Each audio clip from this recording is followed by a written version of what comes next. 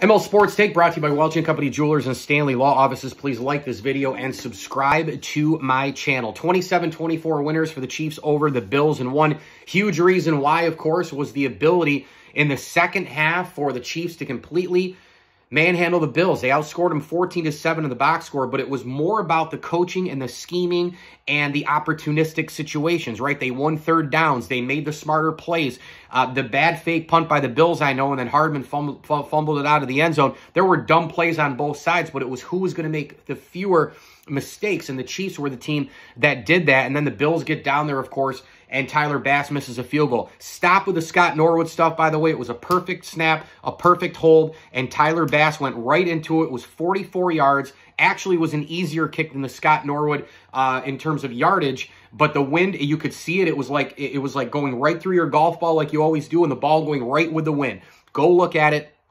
And by the way, I'm sick and tired of the banging on Scott Norwood. That guy was a great kicker overall. He just had a bad hash, 47 yards, one time, one kick. He made every other kick during his Bills career that was on the biggest stages.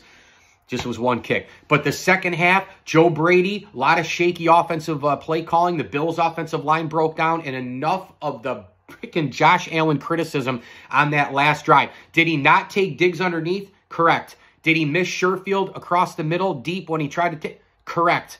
But why did he do that? He had less than 2 seconds to think about it because Chris Jones, a Hall of Fame player in the making, was literally pancaking Deion Dawkins on the left side into Josh Allen. The Bills' offensive line started to crumble. Credit the Chiefs' defensive line, one of the elite lines in football, for wearing them down. Andy Reid out-coaches McDermott. The Chiefs make fewer mistakes. They stay the course. Championship pedigree. Make plays. Close win on the road. And all the people, oh, this was the Bills' best shot to beat the Chiefs. It probably was in the playoffs. It probably was.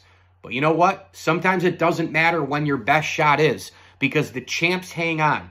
They survive. Last year, they survived the Tyreek Hill trade. They won the Super Bowl. This year, they're right back in the AFC Championship game, and that's why the Chiefs, not the Bills, not anybody else, the Chiefs are the gold standard in the NFL right now. ML Sports Take brought to you by our good friends over at Stanley Law Offices, Welch & Company Jewelers, and Bonnet Sales and Service.